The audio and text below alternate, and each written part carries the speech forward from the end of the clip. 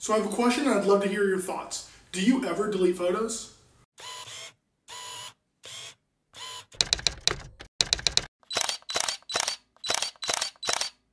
I have a big time issue with deleting photographs. If I've taken a photo, chances are 99.999% I still have it. Now, if say I'm out on a shoot or I'm just messing around somewhere and I'm shooting away and I happen to look down and I see I don't like it, maybe I'll delete it then, but probably I won't. I'll probably just leave it on the card and go from there.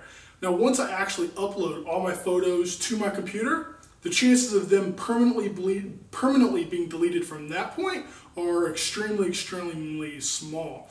Why I like keeping every single photo, I don't really know. Now, keeping the keepers is probably pretty common. If say you're shooting your family or shooting somebody else's family, or you're shooting something for a client, then it's pretty common to keep all those photos, the keepers and the edited photos and the good photos in your files just in case. Not only do I hold on to the keepers, but I don't even delete the bad files. If it's a file that I'm looking at and it's really not usable at all, or I don't ever plan to use it, I keep it. Why? I have no really idea. I just hate deleting them. I guess it's because I like, once I capture a moment, I don't really want to lose it.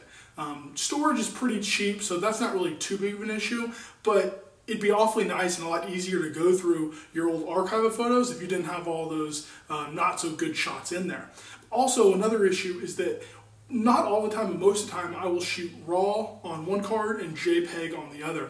And there are several reasons for that. Most of the time, you just use the RAW photo, but it's nice to have the JPEG as well. So not only am I keeping the RAW file, which are huge files as they are, you also have the JPEG, which is just a duplicate of the RAW, but the JPEG, which the files on those aren't nearly as large, but whenever you're taking literally tens of thousands, hundreds of thousands of photos, that really does add up over time. It's also important to back up all your files. So I have my normal work computer that I have most of my images on, at least over either the ones that I use quite often or the ones that I've shot, say, over the last 4 to 6 months, something like that. Once they get old and they're not really photos that I really plan on referencing or needing anytime soon, I will normally back up them on either an external hard drive like one of these, or also sometimes on an older computer that I use as an external hard drive that I don't really use much for processing or web or documents or anything like that. Normally I just use it basically as an external hard drive. I try to keep at least 2 backups of each one. So I'll have the photos on my current computer that I use all the time, and then I will also try to keep 2 more. So one on, say, this one, and then maybe one on this one or another external hard drive or something like that. So I guess my question to YouTube land out there is, do you keep all of your photos?